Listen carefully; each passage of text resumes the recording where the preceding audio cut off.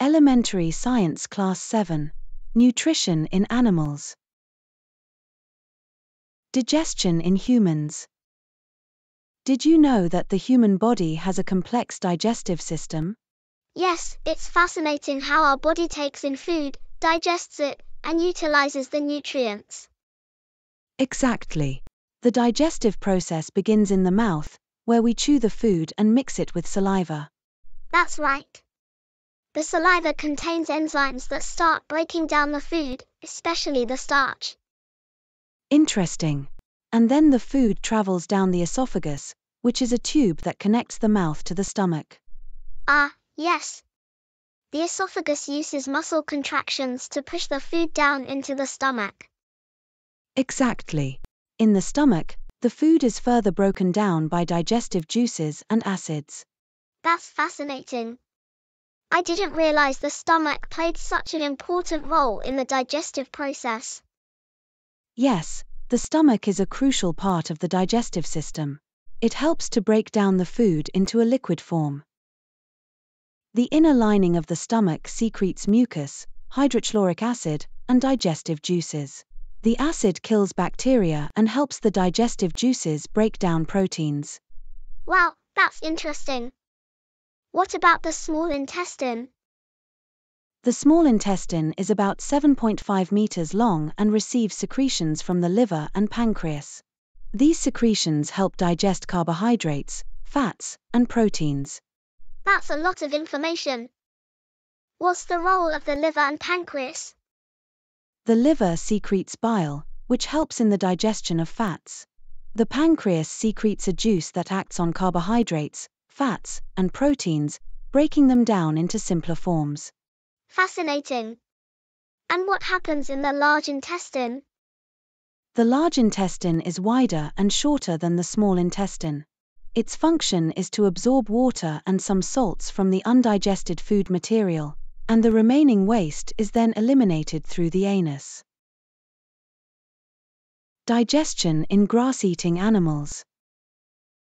Have you ever noticed how cows, buffaloes, and other grass-eating animals chew continuously, even when they're not eating? Yes, I have.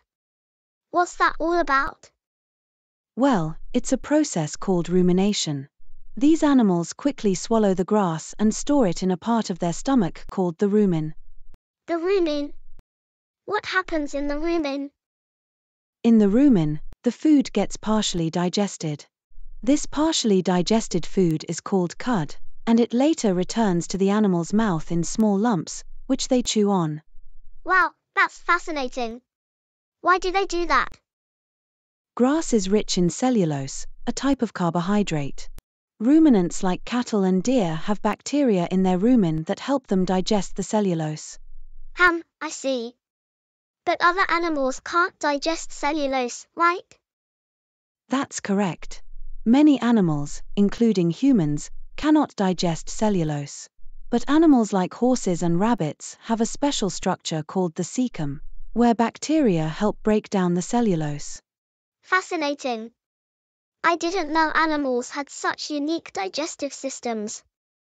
Yes, it's truly remarkable how different animals have adapted to their environments and the food they consume.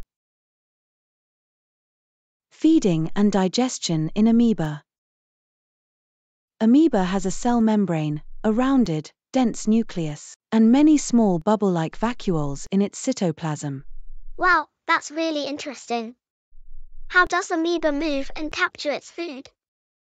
Amoeba constantly changes its shape and position. It pushes out finger-like projections called pseudopodia or false feet for movement and to capture food. That's amazing. So how does amoeba feed on its food? When amoeba senses food, it pushes out pseudopodia around the food particle and engulfs it. The food becomes trapped in a food vacuole. And then what happens to the food inside the vacuole? Digestive juices are secreted into the food vacuole, which act on the food and break it down into simpler substances. The digested food is then absorbed by amoeba. Fascinating. So amoeba uses this process to get the nutrients it needs to survive and grow. Exactly.